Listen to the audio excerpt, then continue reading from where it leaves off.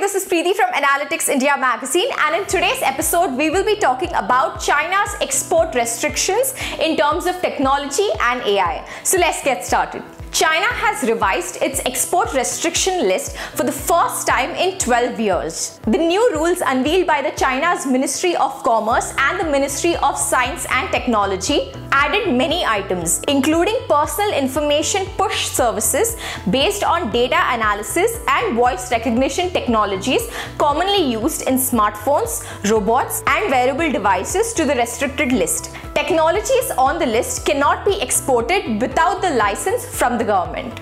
China claims the main reason behind releasing the catalogue to regulate technology export management is to facilitate technological development, cooperate with foreign companies, as well as to safeguard national economic security.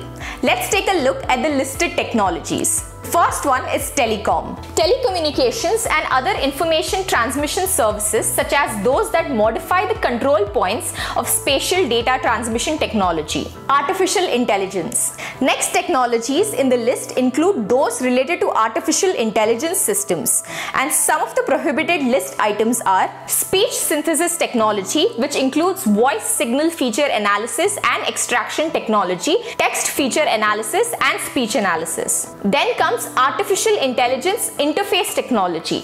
This includes voice recognition technology, microphone array technology, voice wake-up technology, smart assistants, automated scoring technology for oral expression, pronunciation error detection technology, etc.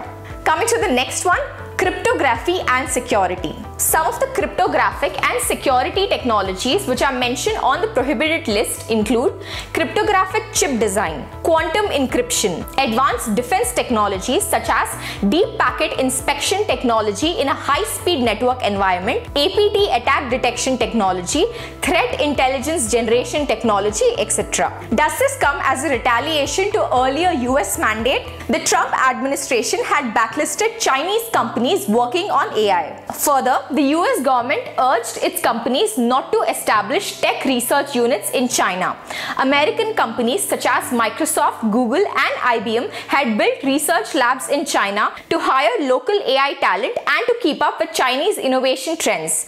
Now, as the tensions and trade restrictions come to the rise, analysts say that this will lead to extreme tech protectionism between global powers, especially when it comes to technologies which could be deployed in defense and combat such as AI, cryptography, quantum computing, and cybersecurity.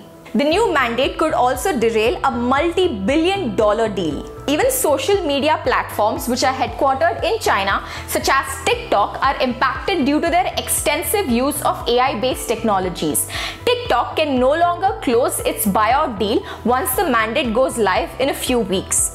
The social media company had been in negotiations with tech giants like Microsoft for an acquisition deal. China's new tech export restriction rules can not only add uncertainty to the sale of TikTok's US operations, but also could affect exports of broader consumer tech products such as drones and cell phones. Let us take a look at it from an AI perspective. The news can hurt startups working in emerging technologies which may be planning to expand operation overseas. China is home to most startups in AI which have a global presence working alongside US tech companies.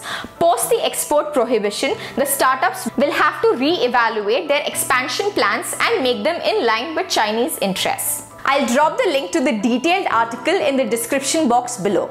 And with that, we come to the end of this video.